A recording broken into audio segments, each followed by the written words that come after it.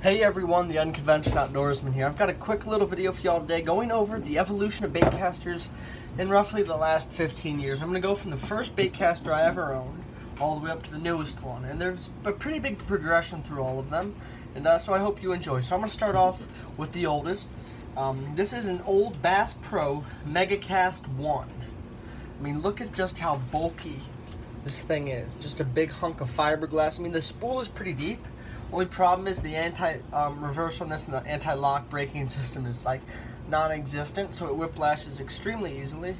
It's got an extremely low gear ratio. I think it's like well, it's actually a pretty fast one compared to like some other ones you might even get now. It's a 6.2 to 1, which is really fast for back then. This one came out like, I don't even know. I got this for a gift, so it might have came out like late 2000s, early 2010s. I'm not sure. If anybody knows exactly when this Bass Pro Megacast 1 reel came out, please leave a comment down below.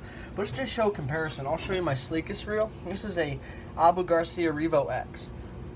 You know, and just look at the difference in size. This is a much better reel.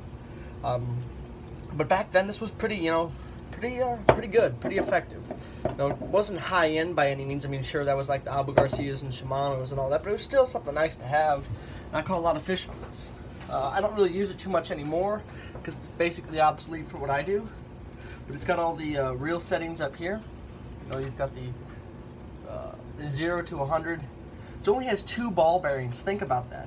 This is not even a high-end baitcaster here. This is a Lew's Laser MG. This is 8 or 10 ball bearings, 8 ball bearings in it. This one only has 2. So just think about the progression. That means smoother reel, better casting distance, all stuff like that. You can reel in faster, all kinds of stuff.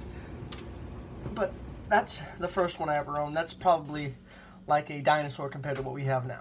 So that's reel number 1. This is probably about early 2000s to late 2000s, stuff like that.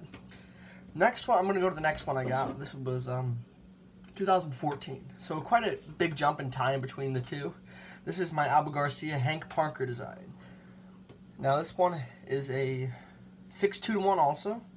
It has 7 bearings, so already you can see the jump in the progression of technology from 2 to 7. It's the same gear ratio, like I said, a lot smoother, better settings on it, you know, easier to use, more aerodynamic, you know, better ergonomics on it.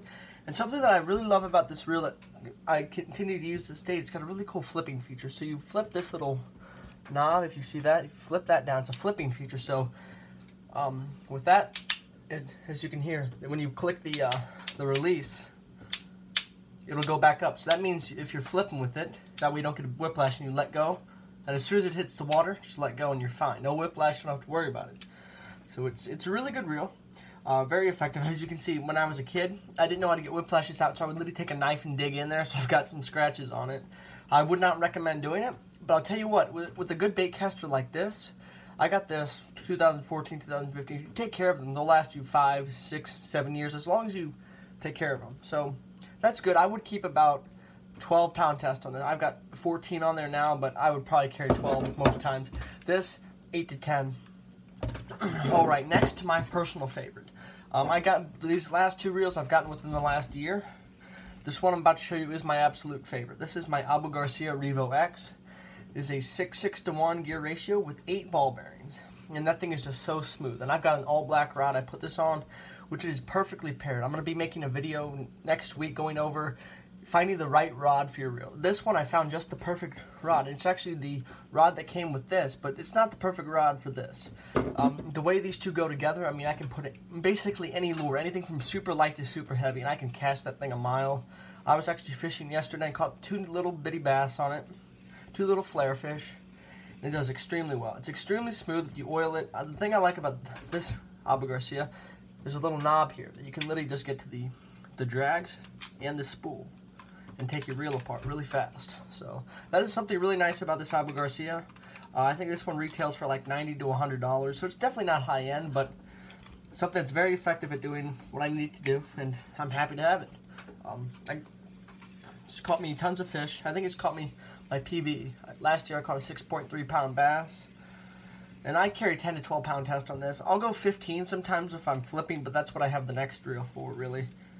But I'll carry most times I'll carry 7 foot medium, 7 foot medium heavy. The most I'll go up to is 7.3 with this type of reel, but That's good. I mean, with this you can reel in 27 inches for every single crank. So that's 27 inches right there of line that you retrieved, which is pretty neat, pretty nice. This next one is probably, it's not my favorite. I just picked this one up recently. I needed a new reel, new rod, something heavier, something faster. This is actually older than this, so I guess I should have done it backwards, but I'm going in the order I got them and the technology that I've seen. This is probably the fastest reel I've ever owned. This is a 7:1 gear ratio.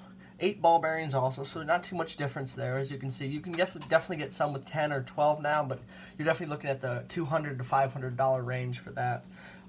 Anything from a 6 to 8 ball bearings, you're going to be fine. Very effective. This is a Lew's MCS Laser MG. 7:1 gear ratio, 8 bearings. I keep 15 to 17 pound test on here. This is mainly my swim bait and flipping reel. It's really nice. It's got a lot of drag on it. You can put like 10, 15 pounds of drag on this thing, especially with really heavy line. And I know a lot of bass fishermen tend to use, like, I don't know if a lot, but the professional guys use like 50-pound braid, 25-pound fluoro. Me personally, the highest I'll ever go up for a bass reel, especially around here, is either 17-pound fluoro, like I have on now, which is pretty thick. You can literally see it on the camera. Like, that's how thick it is. Or if I'm feeling like really like I don't want to break my line, I'll go to 25-pound braid or 20-pound braid. But that's really all I'm going to do. The only reason I use braid is if I'm going on a trip and I want to carry more line. Braid is expensive too. Isn't always the easiest to carry, like, or buy. Because I'm very picky about my braid, because certain types of braid I've used on reels like this one and this one, they just don't work too well. And that's the thing you'll find about fishing line with most, whether it's a bait cast or a spinning reel or a spin cast, anything. Certain types of line you're going to like, certain types of line you're not going to like. There's going to be different ratings. Like, I'll make a video about that, my favorite types of line. If y'all would like to see a video about my favorite types of fishing line, please leave a comment down below and I'll make sure to do that here in the next couple of days. But that is the progression of fishing reels in the last, why am I holding up that one? The last 15 years, let's just say, from 2005 to 2020. And I'm sure there's going to be so many more technological advances in the next 10 years to come. And I'm not even showing the full range of here. They've got ones now, a digital chip that'll literally sense when your bait's about to hit the water so it won't whiplash. It's neat. I actually have one more bait caster, but it's actually down at my aunt's house in southern Missouri.